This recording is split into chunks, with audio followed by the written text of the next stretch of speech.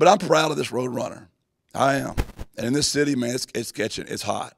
And I saw, you know, a guy downstairs a while ago.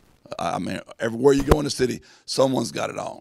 Now, I'm going to sound like a jerk here, but, man, if you like the Horns, wear it in Austin. And if you like the Bears, wear it in Waco.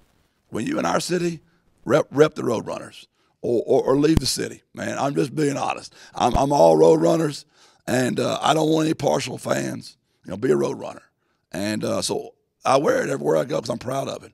And I want people to know we're proud of it. And we're not that little commuter school anymore. We want to play real football. And our boosters have proven that. Our administration has proven that. So the other piece is I get invited now.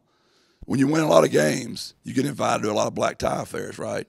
So I've made this my official San Antonio Tuxedo. And they've let me in the door. No one's rejected me yet. So this is my black tie San Antonio Tuxedo.